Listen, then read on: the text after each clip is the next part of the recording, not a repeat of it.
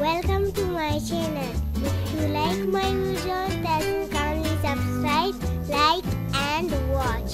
Thank you. Hello and welcome to my channel. Problem 1.62 and 1.63. So the statement is that crimping tool is used to crimp the end of the wire E. If a force of 20 pound is applied to the handle, determine the average shear stress in pin at A. The pin is subjected to double shear and has a diameter of 0.2 inch.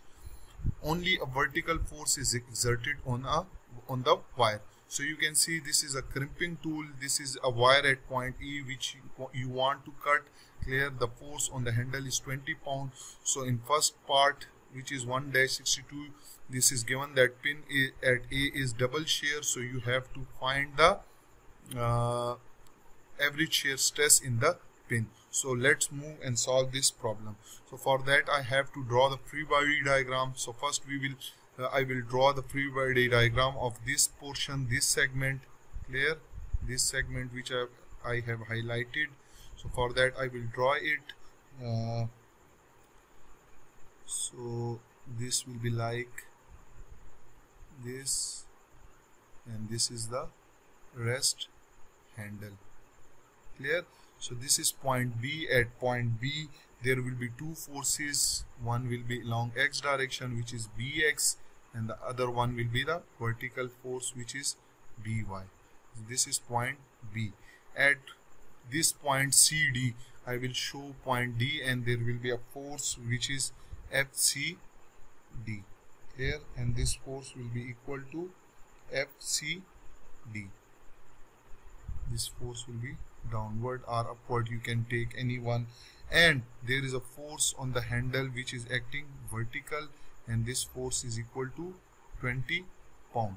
Rest distance between B and this point D is given as 1 inch.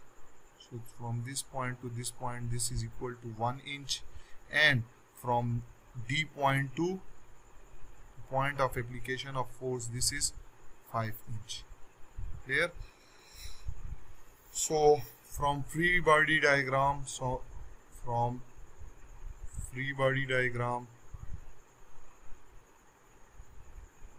I will apply the moment equation, that sum of all moment about point D is equal to 0, taking the counterclockwise moment as positive.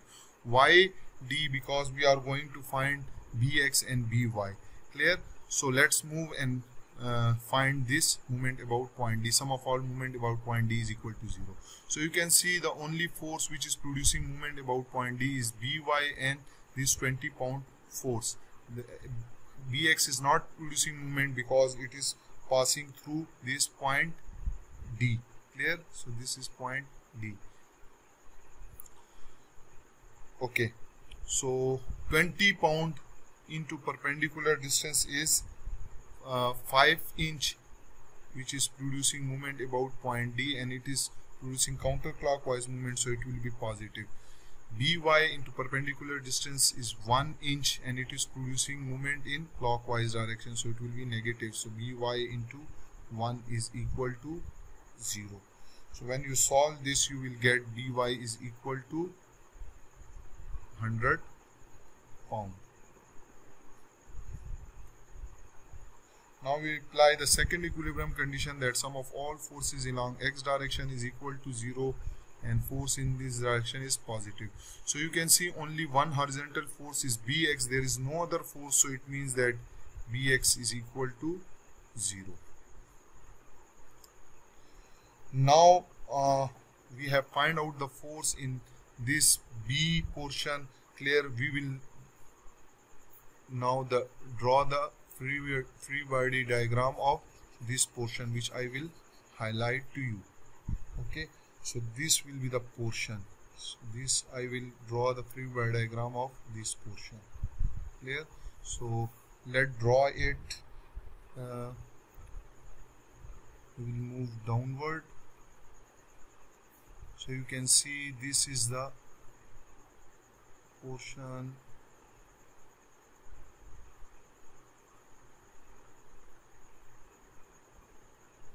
So this is point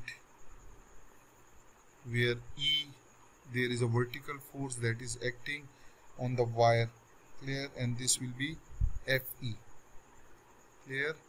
At this point A, we will have two forces, one is along X direction and one is along Y direction, clear. This is point A, this is AX, this is AY,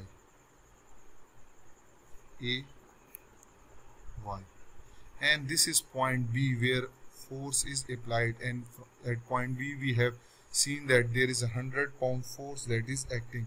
So this force is acting in this direction, 100-pound force, because at point B it was acting upward. Now if you take this portion, so it will be acting downward. Also the distance between A and B is given as 2 inch, and distance from E to A is 1.5 inch. So this distance is 1.5 inch. So we will apply a equilibrium condition for this free body diagram. It is second free body diagram. So we will apply the equilibrium condition that sum of all forces along X direction is equal to 0 and force in this direction is taken as positive. Why we are using this second? Because in first we have find the forces at point B. Now we will consider the second free body diagram in order to find the forces in this point A, and then from that we will find the shear force, clear. So you can see there is no force, there is only one force acting along horizontal direction, there is no other force, so it means AX is equal to 0. Now we will apply the second equilibrium condition that sum of all movement about point E is equal to 0. So this was point E, you can see this force is acting over here, clear. So at point E this force is equal to 0 and taking counterclockwise movement as positive. So about point E, two forces producing movement, one is AY and the second one is 100-pound force. So we will apply the equilibrium condition. So AY into 1.5, AY into 1.5, and it is producing counterclockwise movement, it will be positive.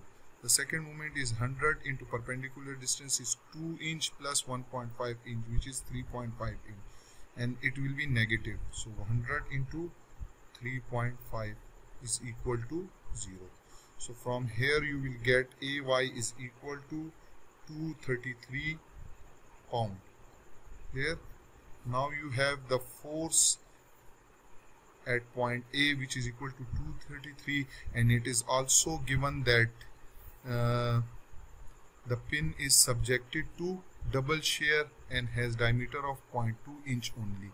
So for double shear it is given as double shear. So pin is subjected to double shear. It means that your shear force at point A is equal to force at point A divided by 2, and force at point A is actually AY, so AY divided by 2. So it will be 233 pound divided by 2, which will be equal to 116.6 pound. Now you have the shear force, you can find the average shear force at point A. So average shear force will be equal to shear force divided by shearing area. Here, so shear force is 116.6 and shearing area is, since pin is circular having diameter 0.2 inch only, so shearing area will be equal to pi by 4, 0.2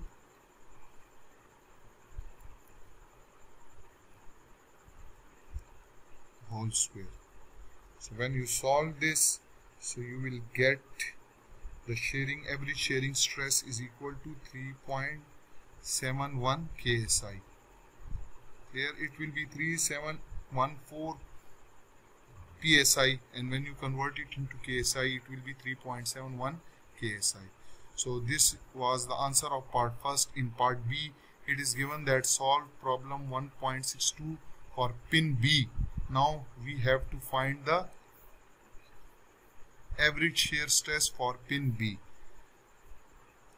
Okay, so I will solve it over here. 1-63.